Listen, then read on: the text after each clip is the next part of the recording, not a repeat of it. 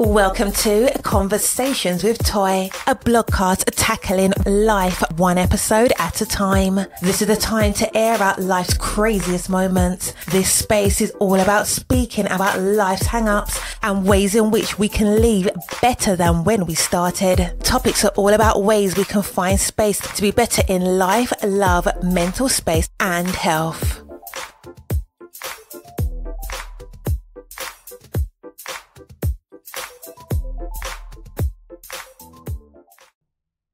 Happy Friday. I hope that you have had the most amazing week.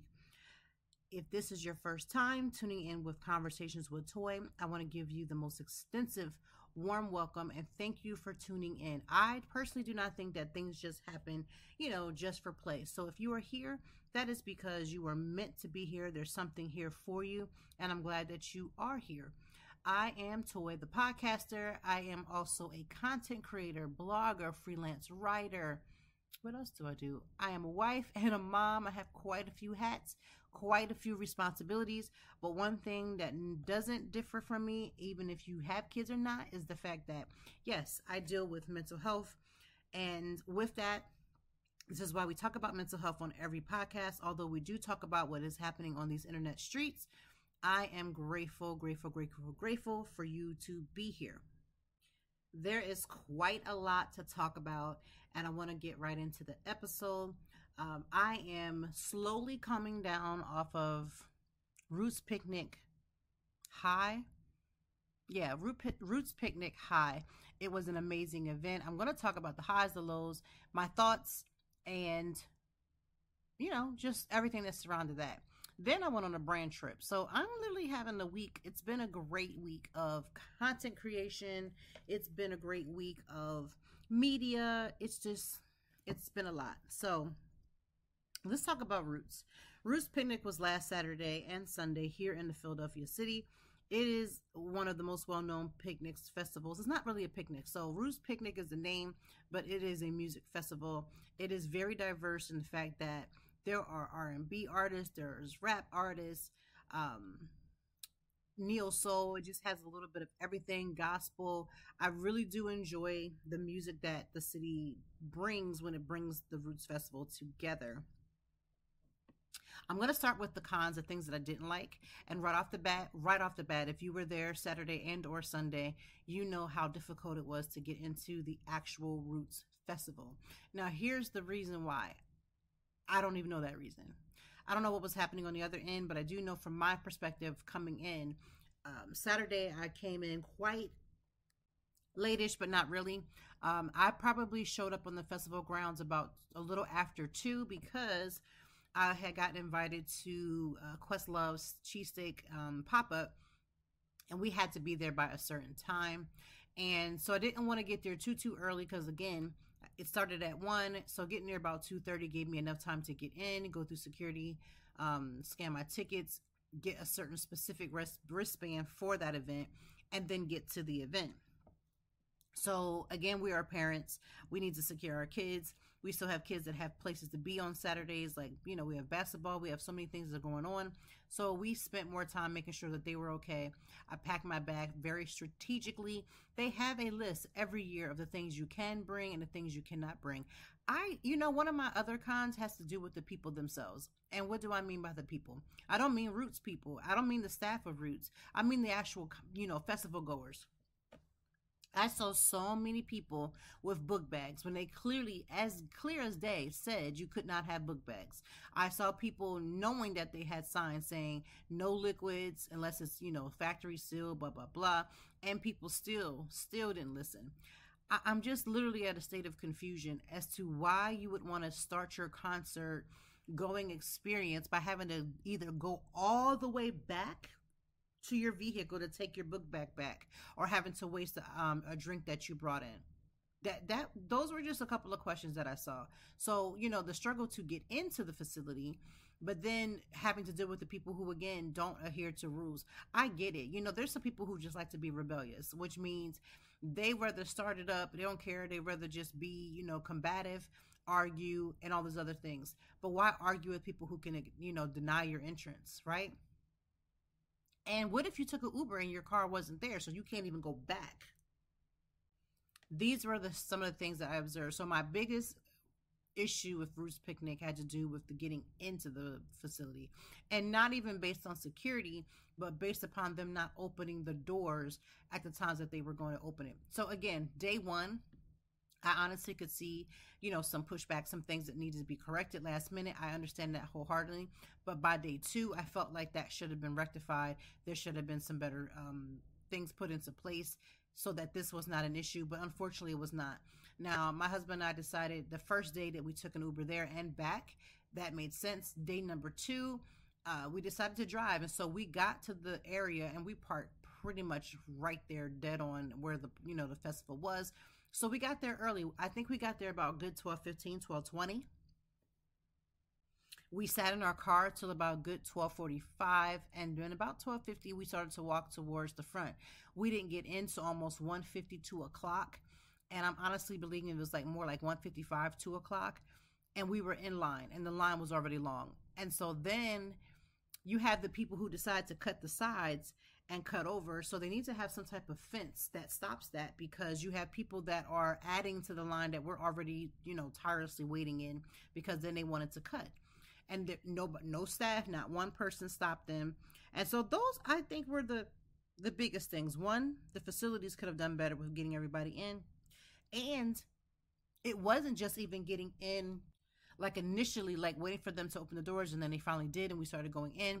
But I found out later on that even through the process, even later on, as people came in 3, 4 o'clock, the line to get in was still long, to the point where there were people who were unfortunately getting sick. And by getting sick, I mean passing out. Now, here's why the particular part of passing out may not necessarily be Roots Picnic's fault. Although, again, I will stress, you could have done better with the getting in. The reason why I don't think that's their fault is because we don't know what the person or persons had going on. It is an extremely hot situation to be outside at any outdoor festival, music festival, jazz festival, food festival. It doesn't matter. When you're outside and you're in this open space, that heat dropping on you can be extremely intense in a very short amount of time. If you were in the passing out that I heard happened on Sunday, from a reliable source, because I gave her a set of my other set of tickets. I had about four tickets, and I gave one of my another content creator my tickets, so I know that this is an actual legitimate issue that took place. Here is the thing: it doesn't matter what festival you go to, but because when we're out at outdoor festivals, indoor festival, whatever, when we're at festivals, especially when you're outside, you got that summer vibe going, and you're outside, you're roaming around, and now you have a couple of cocktails. Maybe you did a little bit of a pregame, because that's what I did. I pregamed before I came in. I had drinks and cocktails once I got there, and I even had a cocktail on when I got home on Sunday. Here is the problem.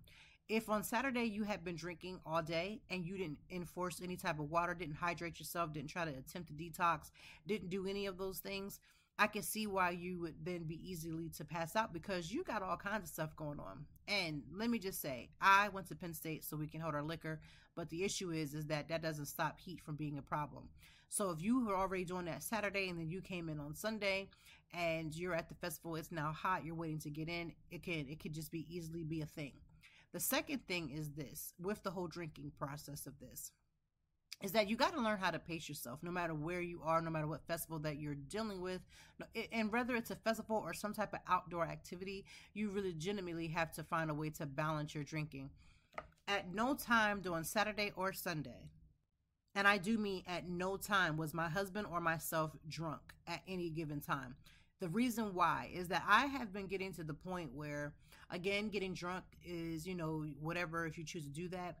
But my thing is that I want to be able to enjoy and be aware and have my senses about me, because you just never know. I do want to say that I want to give the utmost respect to Roots Picnic, because they definitely made sure that we were safe. I did not feel at ease, and that's really rare because I don't like big crowds. And I'm not saying that my anxiety didn't show up, because when you're outside at these festivals, there's so many people, I'm always looking like, what's the escape route? Where can I go? This could be because I went to an outdoor function here in Philadelphia at one time a couple of years ago, and there was actual live shooting right where I was at. I'm hiding underneath a police car as if that police car was supposed to somehow save me from bullets, because, they just are going to avoid me. sarcastic. And ever since then, like, I've always just been on guard about being in public places. So, what are the things that you would need for going to any form of outdoor function? I'm going to put the link in bio so you can shop my Amazon list, because honestly, I wanted to make sure you had everything you could possibly think of, from battery packs to tissues to all the things. It is there. So check my link in bio so that you can get your hands on some good, prominent concert gear that you may need. Because again, I must stress enough, you want to be prepared, and it's better to be over prepared, but logical, than to be under prepared. So let's swing over to LBI, which is Long Beach Island in New Jersey. It's about an hour and a half away from Philadelphia. I highly, highly, highly, highly, highly suggest that you travel and go. The beaches are amazing. There's a lot of, if you like the beach town type of situation, but this is a little bit more quieter to a certain extent. And I find that if you're a foodie, you're going to find some fantastic foods to eat there, and just kind of get the whole vibe. And especially if you kind of want to go away from like the Wildwood crowd, which I know a few weeks ago, as soon as Wildwood opened, there was a lot of riffraff going on. I would highly suggest you to swing over to LBI. And the best time to go to LBI might be during the week, because a lot of people who are there for a vacation are there more towards the weekend. During the week, it's just a little bit more quieter. I went to a brand trip with Fearless Restaurants this week and experienced LBI, which I have done the last 3 to 4 years. And every time I just truly enjoy it. I look forward to it. It is just one of those times where I get a little bit of a staycation in a different city. And I love the fact that, one, we're all gifted our own rooms. There is no sharing of rooms, which I appreciate, because I am a mom, I am a wife. Having that solo space for myself is just already built in self-care, like right there. If I did nothing else, it would be built in self-care. But while we were there, we had a great time. Some of the rooms were redone, and we eat, we drink, we do yoga, we do a lot of relaxing. It's just really to focus on the tourism of LBI, and to see like what the restaurant, because it is under Fearless, what they're doing with their foods. The seafood, if you are a seafood person and you absolutely love fresh seafood, if you go to Tucker's Tavern, you will get all of that. Tucker's Tavern is under Fearless Restaurants as well. It's about 9 minutes away from Daddy O, which is where we stayed in LBI. And Daddy O, I believe, is under Fearless. Either way, it's just an amazing experience altogether, to see a lot of influencers from different walks and different types of influencing, or different bloggers or different content creators, all in the same space. And I really do appreciate that. I really do appreciate like seeing people that I don't get to see. And I like how Fearless also mixes up who is coming, because then it gives you a different experience when you get to meet new people that you've never met, and you also get to bond. So it was a great experience, and I have really nothing bad to say about it. You can't go wrong when you give somebody, you allow them to have a room and you're letting them do all the things. I don't really be seeing the problem with it. I just know that I look forward to every year, and there's so much to do. So if you want to know more about LBI, if you want to know more about Tucker's Tavern, and you want to know more about Daddy O, which is the name of the hotel and restaurant, look and link in my bio, because it will have all of those things. Because again, it's always about a good time. We are now in the cusp of what's going to be our summer season, and a lot of people get out and they're traveling with their families, looking for different places. And you should add LBI to the list. I find it to be warm and welcoming. And here is the thing, even this last 2 years, even after like we've had dinner, we've had lunch, we've done all the things, and everybody goes home, normally I don't actually go right away to go home. So I explore a little bit more to see what's going on. And I must tell you, the most peaceful experience I have ever had on a beach period has to be at LBI, because again, it is literally tailor-made for you to relax. It's there for you to get your, to vibe out, to really just, get comfort. And I really enjoyed it. Also, it is Friday. It is National Donut Day. Who doesn't love a good donut? And here's the thing. They have donuts for all things. They have donuts that are gluten-free. They have vegan-made donuts. There are so many different types of donuts, flavorings. There are people who are doing some dynamic things by putting donuts in milkshakes. I mean, there's just so many ways in which you can enjoy a donut. So if you like donuts, go ahead and get that. Today is your day. It is National Donut. Have one, enjoy one, do all of the things where it comes to donuts, because it's a sweet treat. It really is a sweet treat. It's something about this little round, basically cake type donut that is just, it really just makes you feel good. In addition to it being National Donut Day, I also want to just say that today is the day where Bad Boys Ride or Die comes out, which is the 4th installment in the series. I saw it earlier this week. When I tell you, this is what I'm trying to tell you, this has been an extremely heavy media week. I saw Bad Boys basically Ride or Die, which is the 4th installment.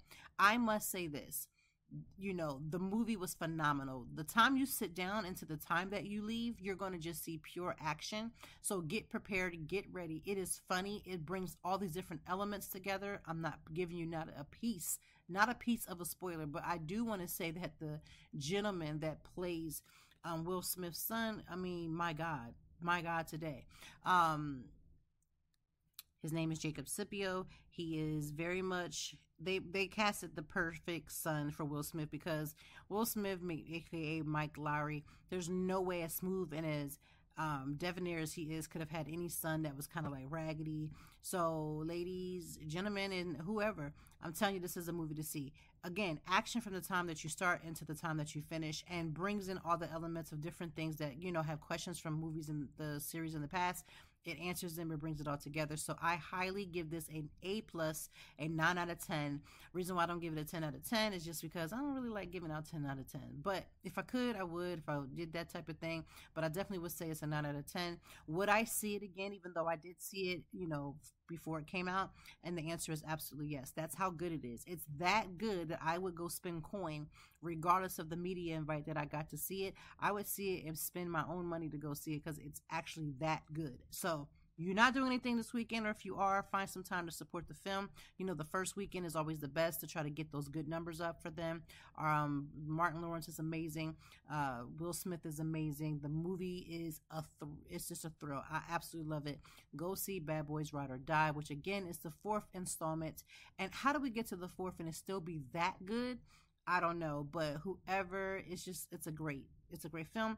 Go ahead and support that this weekend. So this week I was on, you know, the internets, and I heard Kevin on stage, wife Melissa, and she was talking about this concept of being too nice because you don't want the perception of being mean. And so sometimes it's at the expense of yourself. Now, here's the thing about this conversation that I really enjoyed. In that same conversation of her explaining that her therapist was trying to like talk to her about this whole being nice concept, and then she decided to address someone who I think they made a comment about basically why is this they're renewing, her and her husband are renewing their vows. I think it's like their 20th.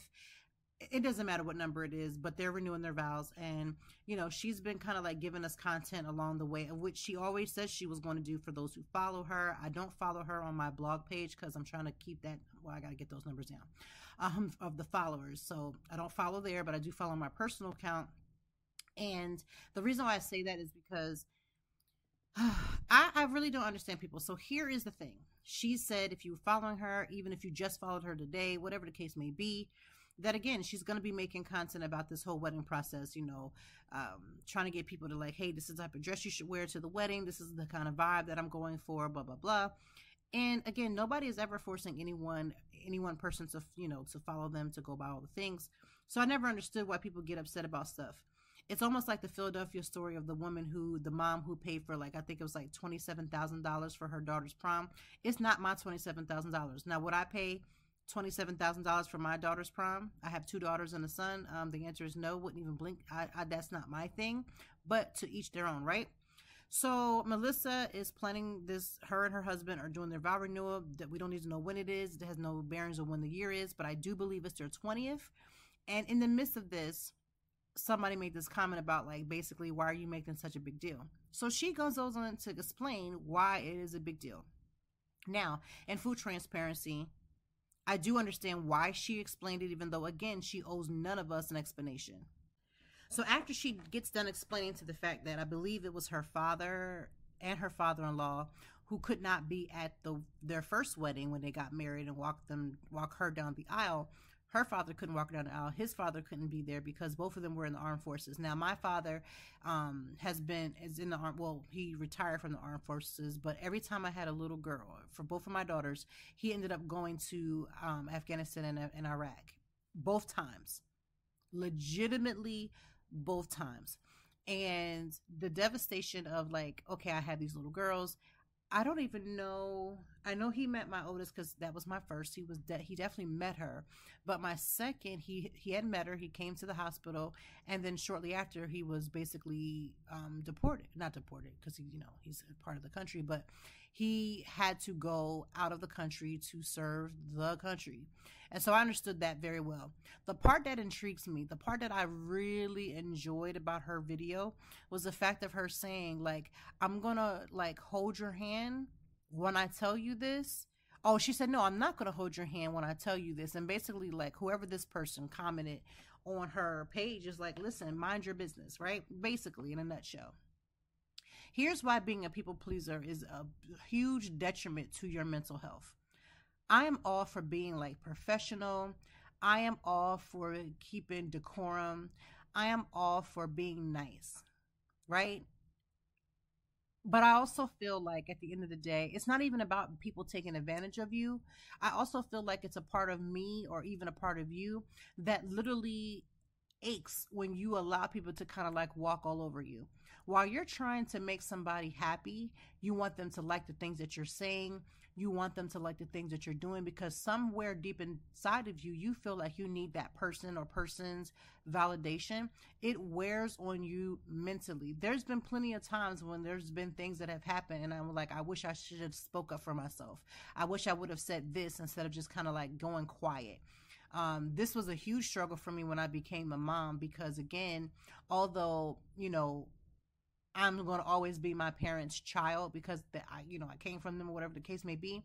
I'm not a child. So I feel like, and the reason why I brought my parents up into this, not because I'm like, okay, so now I get to disrespect my parents. No, that's not even the case. What I mean by that is sometimes people will treat you as if you're like childlike or they're not used to your grownness. That was like the first thing I had to get used to when I became a parent, because if you've ever had a child, you know that the second you become pregnant, all of a sudden everybody becomes a WebMD. All of a sudden they have written the what to expect when you're expecting book. Everybody has something to weigh in on about what you should not do, what you can and cannot do. And God forbid, if you tend to listen to your doctor more than you listen to like a family member, it's all of a sudden your baby gonna be messed up and you don't want to hear nobody and all. It becomes a mess. So I my first time really stepping fully into my grownness, even though I was there for a little while, I had my first daughter when I was 28 years old. But I really felt like beat my chest, I'm grown, when I had my daughter, because now I'm responsible for somebody else's life. And what you cannot do is you can't just walk all over me and play with me about my life while I'm also trying to manage the life of this child. It's something about that. Now, do you have to have a child to walk into your grownness?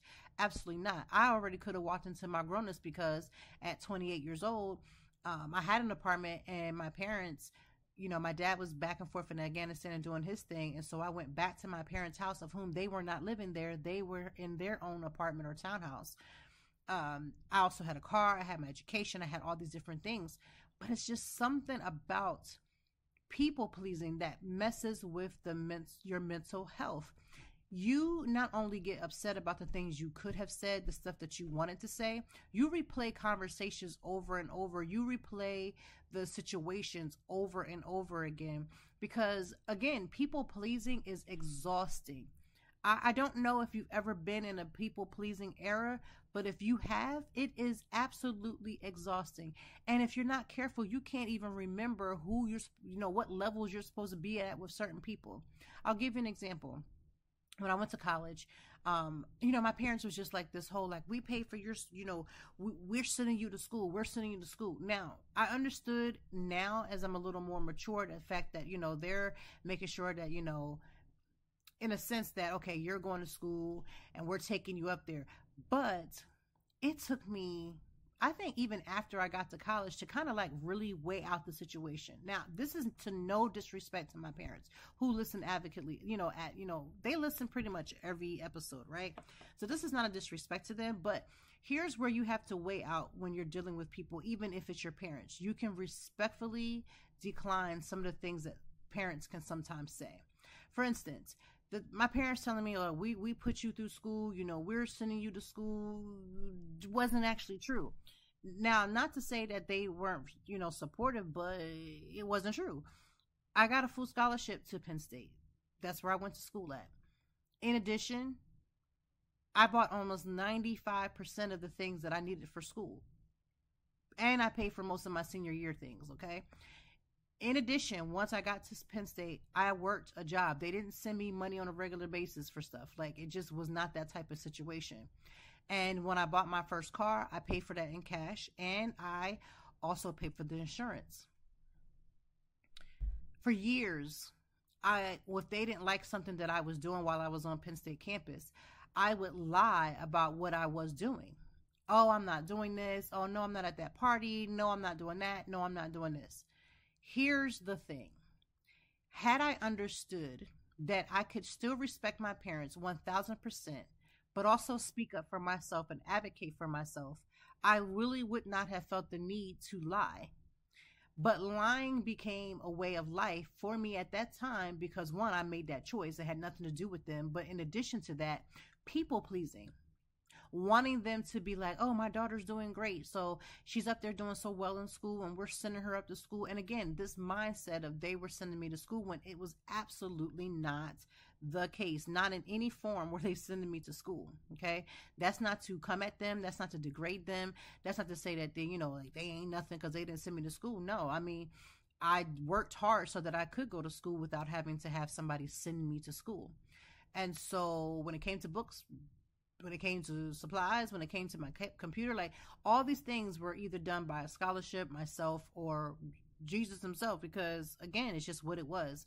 But I learned to be a people pleasing person. I never liked, not I'm gonna say I never liked, but I never wanted to join the church that we were in when I was growing up. But I'm a child, so I couldn't say anything. And so you go through different years, you go through different things. Now, I was a little talk back kid. And what I mean by that, I never spoke back to my parents, but I also didn't always go with the flow. If there was a question that could be had, I'm going to ask that question, even if that meant I got in trouble for asking it, because I just felt like some things just didn't make sense.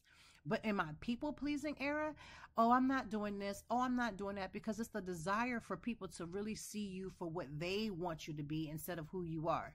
I wasted so many of my Penn State years trying to reconcile what it is that I was trying to become, what it is that I felt like they wanted me to be, what it is that I wanted, that my church wanted me to be, and they did not reconcile. But yet I kept fighting it and fighting it and fighting it. Okay, on Sundays when I go back to visit my church, I'm going to be this and I'm going to do this and I'm just doing all these great things. And I was doing great things, but I could also do great things and still decide, hey, I'm going to go to this party without feeling like I needed to lie, because again, in my people-pleasing era. And the mental health that I went through, the turmoil that I put my own personal self through, it wasn't my parents' fault that I was in this people-pleasing state, because I hadn't learned how to speak up, because I was never really taught like I could actually speak up for myself. I could actually advocate for anybody. And here's the thing. My parents taught me how to advocate for myself outside of them, but I didn't know how to speak to them to gently say, hey, I'm not being disrespectful by telling you that I'm going to go and do these things that you're not going to agree with. And what I need you to do is to be able to be a phone and listening ear when I call and something's wrong. I should be able to speak with you instead of me feeling like in fear I can't come and tell you my most worst things that was going on in my life, because I wanted you to still see me as this perfect child. Right? I was a 4.0 straight A student since the second grade. When you walk that line of this people pleasing thing, now the grades were for me, but also realizing the accolades, the looks that my parents would give, like all those things weighed. And again, as I got older, I started to do the same thing in other areas of my life. Well, I want my friends to see me this way. I want whoever I was dating to see me a certain way. Because even after, like, my husband and I dated when we were in college and broke up. I dated people after him. And even with the people that I dated that wasn't him, there was so much this this people pleasing thing. If I make my partner or my person happy, if I do the things that they're really, really wanting to do, then we will go far. But we did not, obviously, because I'm not even with them. But in addition to that, we never went far because, again, it never reconciled with who I was. And I love that Melissa was like, I'm not going to hold your hand when I tell you to respectfully, you can go to hell. Basically, that's what she was basically saying. Now, she might have said a little bit more diplomatic than me. I'm not always as diplomatic as I might sound. But this people pleasing phase is strenuous it weighs on you like you're carrying something else. You're carrying somebody else's load because it was never meant for you. Let me repeat that again. You are carrying someone else's load that was never meant for you. It wasn't meant for me to act as if I was a perfect child when I was not a perfect child. It wasn't meant for me to hide the fact that as a young lady going to college, that I was going to do things that college was going to present. Is when your child goes to college, they're going to go and attend a party, right? The best thing you could do is equip them with the tools that they're going to need to keep themselves safe and to look out for themselves, because again, you can go to parties and you may not make it out right? Be prepared for certain things, like have your head on a swivel, be careful, don't drink, drinks from other people. That's what I should have been preparing for, instead of acting as if, oh no, not me, I'm just at church every Sunday. What, child, please, I barely made it to church on Sundays because I was out late Saturday night or late Friday sometimes. But when you're in your people-pleasing phase, you carry this weight that other people are like, well, I want her to go to school. I don't want her to do all those things. And it's like, honestly, everybody has the things that they're supposed to go through. And granted, I'm not saying that kids, adults, young adults, you're not supposed to tell them, hey, I don't want you to do certain things because, that may not be good for you. Of course, you're going to have those conversations. But you got to realize that everybody's going to go their own direction. But for me, I just did this juggling of lying because, again, me being authentically who I was, I had no idea who she was. I didn't know who Toy was at the time. When you go to college, a lot of this is education, right? You're going there to learn. You're going to get a good education as long as you go to class or you attend, do your thing you're supposed to be doing, because there's been plenty of people who went to Penn State for where I was at during the time that I was at that doesn't even have a degree to this day, okay? However, a part of college isn't even about just the education. Like, you get to really put your thought process into the world. You really get to learn about your voice and seeing how your voice can make a difference or it can hinder. You really get to see how your interpersonal relationships makes or breaks you. You get to see the first time you may have had your heart broken because you put your all into somebody and they're really just trying to make you one of something. Like, I promise you that college is not just about the education. You get to go through the fire. Your relationship with people becomes a little bit more stronger because you're in tight, close proximity to people. You see these people every day. You're in classes with them every day. You're out partying with them every weekend. You get to learn things, good, bad, or indifferent. And in my people-pleasing era, I can tell you of the many days I sat crying because I would get into these arguments with my parents who were 2 hours away about things that I was doing up here because they would catch me in the lie. I would get caught in this lie and I would backpedal as to why, and I would do all these different things instead of just saying, listen, I made a mistake, or I just did something that, I felt was good and it may not have been the best decision, but this is where I'm at. And then say, okay, you know what? I get it. You didn't make the best decision, but let's talk about it. And let's find ways to keep you safe. Let's find ways for you to do certain things. That was not available to me at the time. Like, my parents were so deep into the church, and the church that I went to as well. They had so many different rules. You can't. And the rebellion inside of me just literally took over. And for some people in college, that's a real life thing. They get your first drop of like, yes, freedom, I'm going to run and take it. And I took it. And as I began after college, again, that people-pleasing phase allowed me to get into predicaments of people that I probably wouldn't have gotten into if I could just be myself. Right? And then being in yourself, you get to learn. When you really get to learn yourself and you know who you are, You're not afraid to take chances on yourself. You're not afraid to be bold about who you are. You're not afraid to own who you are, good, bad, or indifferent. One of the things that I learned through trial and error, through the things that I've gone through, good or bad, is that becoming grown has nothing to do with age, which my parents always taught me that you can be 18 and not be grown.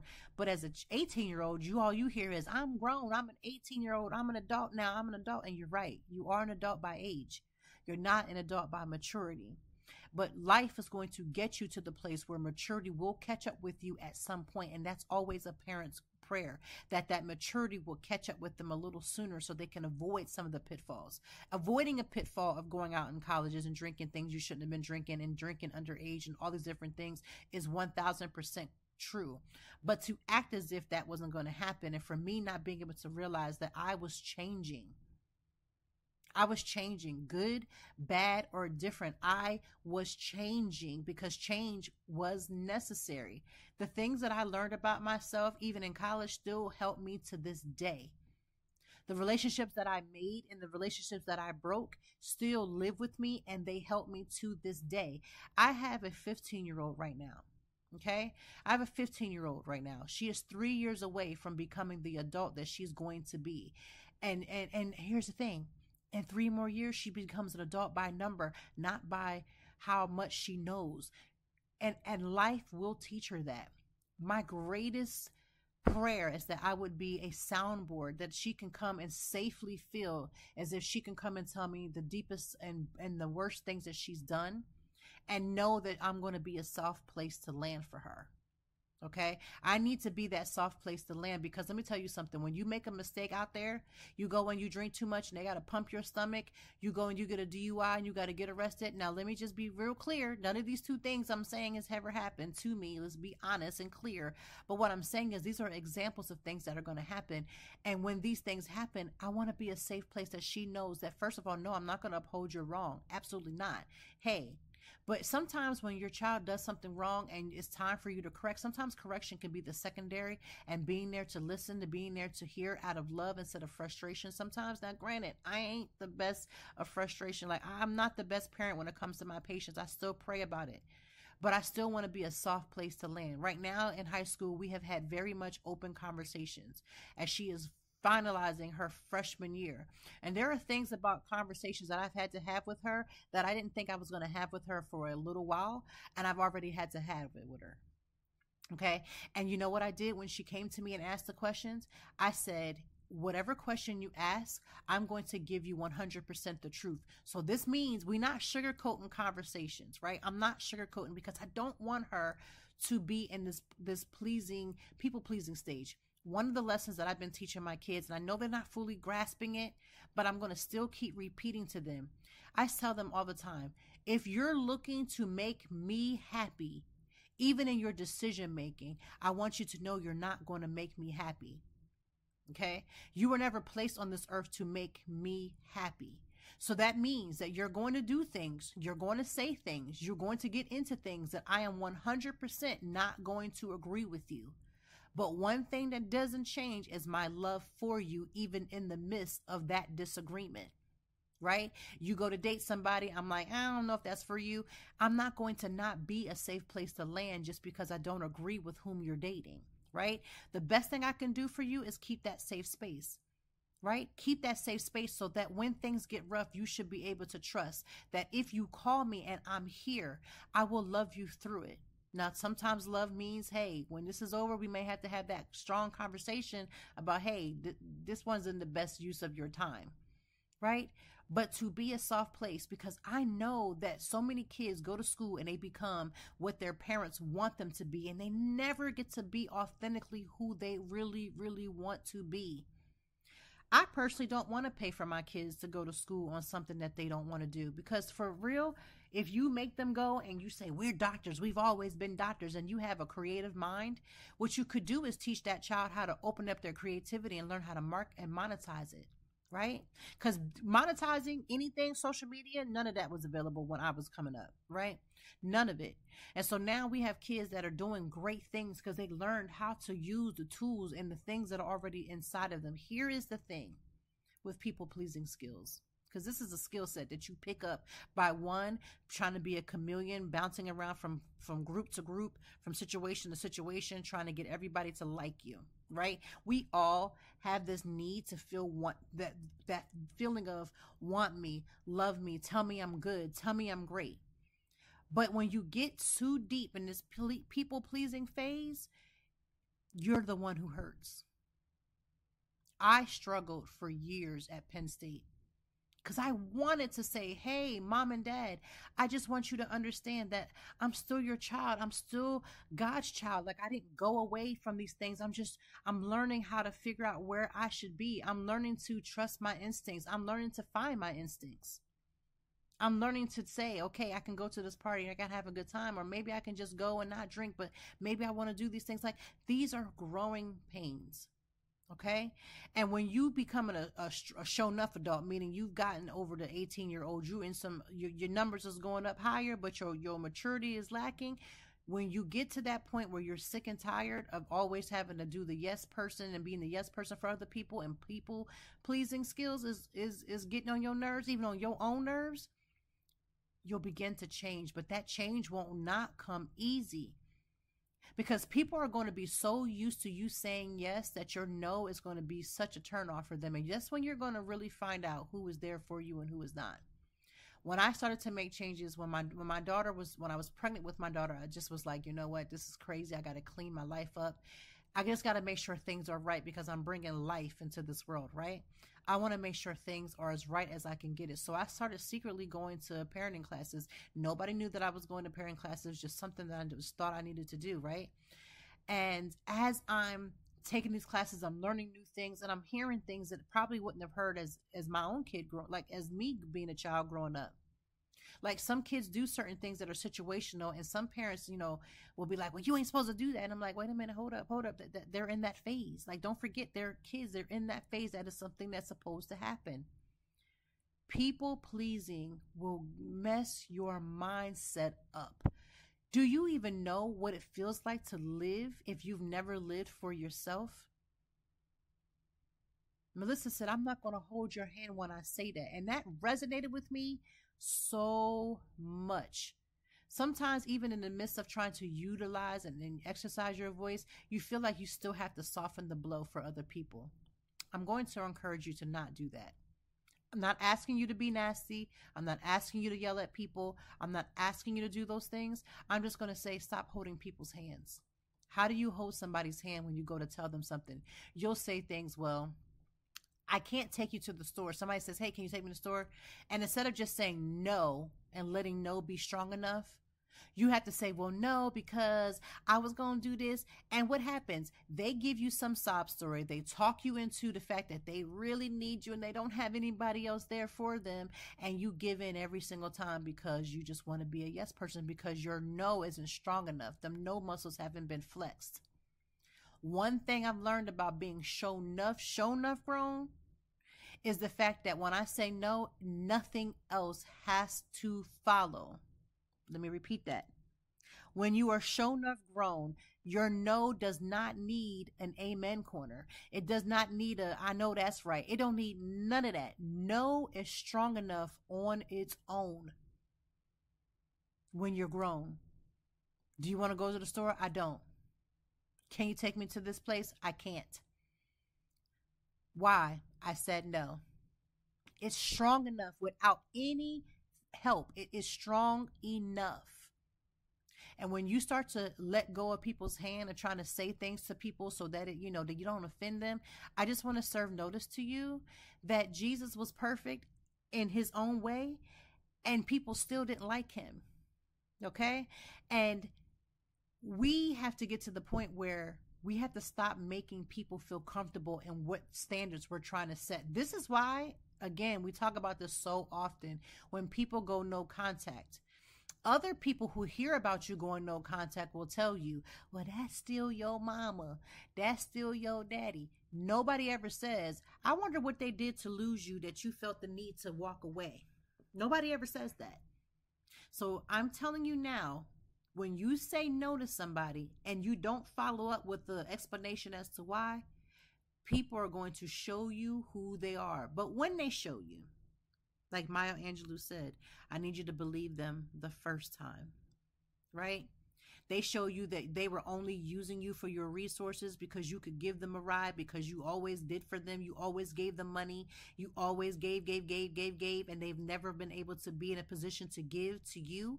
And by giving to you, I don't mean giving you money for money. Give to you means when you needed them, they gave you the same intensity that they wanted from you. So listen to me, people pleasing people. Your mental health cannot keep taking the blows that it takes to continue to allow people to walk all over you. You can't. It's not beneficial to you. And you don't have to be mean or nasty to tell people no, but no will do. It's strong enough. I know you want to be like, I really, but I'm so sorry. I've been working with my girlfriend and I've been telling her, like, listen, she'll say things like, oh, like, for instance, we're really close, right? She'll say things like, oh, can I have your bite of your food? Now, I respect the fact that she asks, because, like, I believe in that. But she'll be like, I'm so sorry.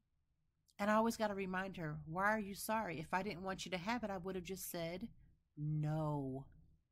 And the no would have been strong enough. It didn't need an explanation. It doesn't need, I'm sorry, I wish I could, but it's no. Hey, can you come to our kickback? No. Oh, why? I said no. Now, people are going to look at you and be like, well, here she go. Like, listen, they're going to talk about you either way. They're going to talk about you when you show up, because they're going to be like, I invited her, but I only invited her because she brought something. I thought she should have brought something else. There's a lot of reasons, for reasons why people, well, again, when you go to tell them no, will show you who they really are. I need you to practice saying no. Like, I need you to practice saying no. Like, I have gotten really comfortable of saying no. For instance, in this content creation world, you will get 1,001 invitations. I'll get invitations, and I'll get a follow-up to the invitations, and I'll get a, hey, did you get the invitation? And so one thing I am trying to work on is making sure that I just decline very politely right off the bat, instead of just leaving it on red, right? Because, sometimes God be working on me because I'm not ready, fully there yet. Sometimes can be a little snapper turtle sometimes. But when you get to the point where you're like, no, I can't do that. Even in content creation, I can't go to every event that's happening. And I don't give a long dramatic reason as to why. Thank you for the invitation. I won't be able to attend. And that's it. Thank you for considering me. I will not be able to attend. Please keep me in mind for the future. Simple. Very simple. But when it comes to your family, when it comes to your friends, when it comes to all these different people who, again, are so in tune to you saying yes every single time, that when you finally tell them no, they are going to be upset. They're going to call you all kind of names. You too good. You can't. Oh, so you got a new car. You don't want me in it? I said no. Because really, I don't want you in it. But we're just going to say no because we don't need nothing else. People pleasing skills. You got to stop holding people's hands. Like Melissa said, you got to stop holding people's hands, because the hand holding is actually a crutch, and it don't really affect them. It affects you.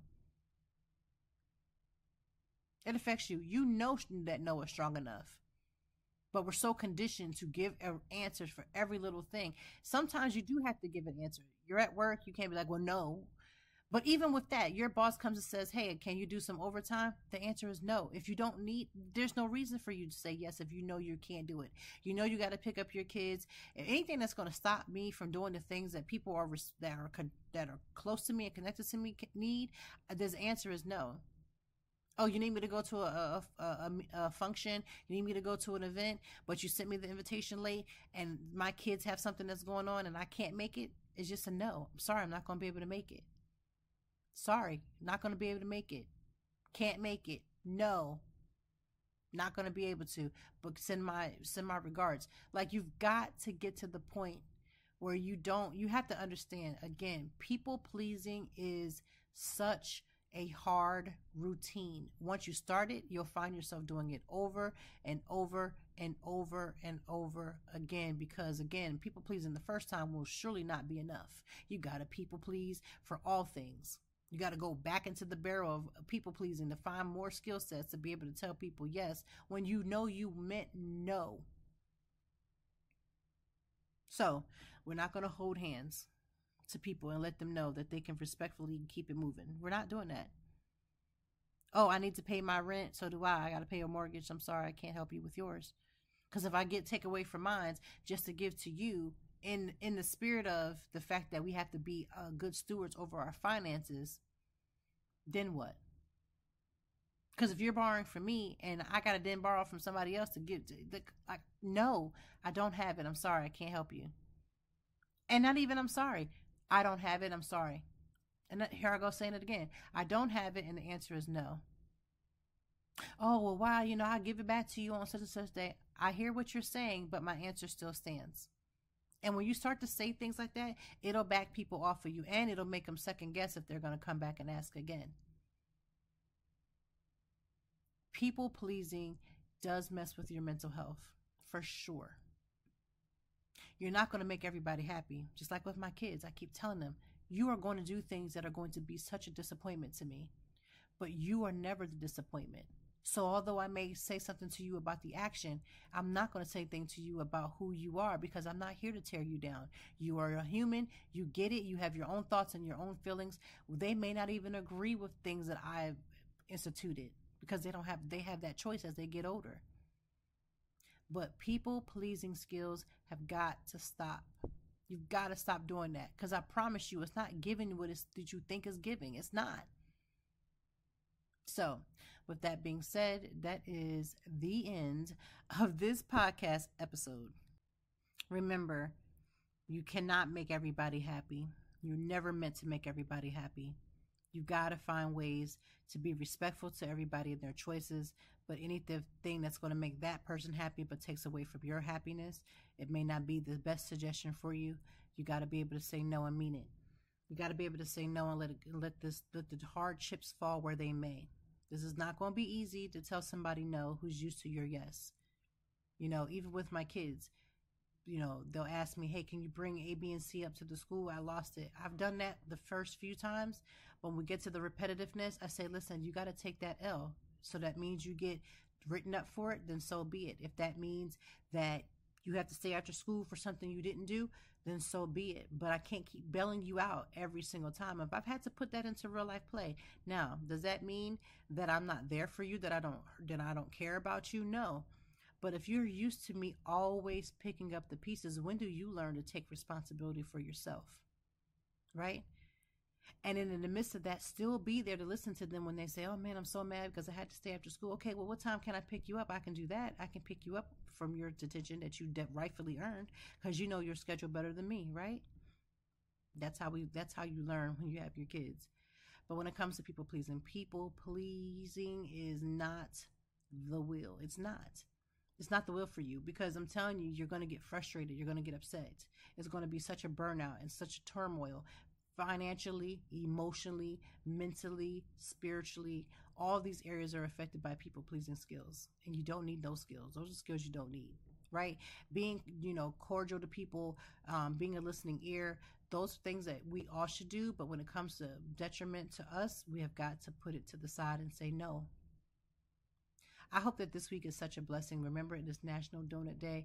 I hope that when you go into your new week next week, that it's going to be everything and more. Like all the things that you had on your plate for this week that you didn't get to do, I pray that it gets jumped to the top of the list for you next week, and that it just works, that it just happens for you, that it just does what it needs to do. I hope that you find one activity for yourself. I say this every time we have a podcast episode, because you know how many times weekend comes and then we have nothing to show for it. That's not what I want for you. I want you to be able to say, listen, I had a good weekend. I rested where I needed to rest. I got some clarity where I needed to get some clarity. I was able to clean a couple of things. I went out with some friends. I went to brunch. Something that really will truly make you happy. Put a smile on your personal face. And with that, thank you for listening to Conversations with Toy.